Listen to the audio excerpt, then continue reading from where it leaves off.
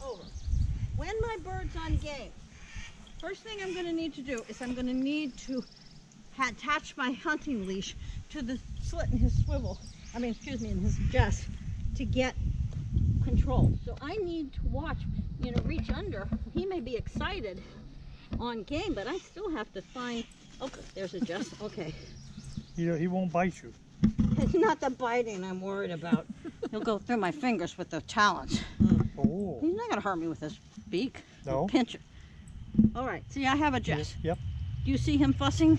No. Nope. Okay. Because he knows I'm not going to steal from him. Because I practice and practice with this lure. Before he ever started flying, I began practicing with it. Now, he is eating the chick. Mm-hmm. I'm going to call him off after he's done eating it. I have my foot on the lure, so it stays there.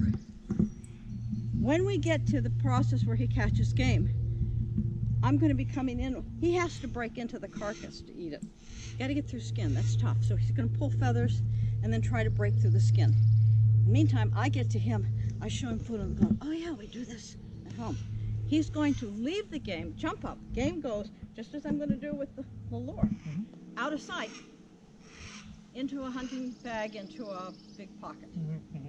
He doesn't then think, are you taking away there? No, he's not. Doesn't then think, where did my lovely quail go? Because he can't. He doesn't have the mental capacity. I can say to you, ice cream cone, make it vanilla. Change it to chocolate. You can do that. He can't do that.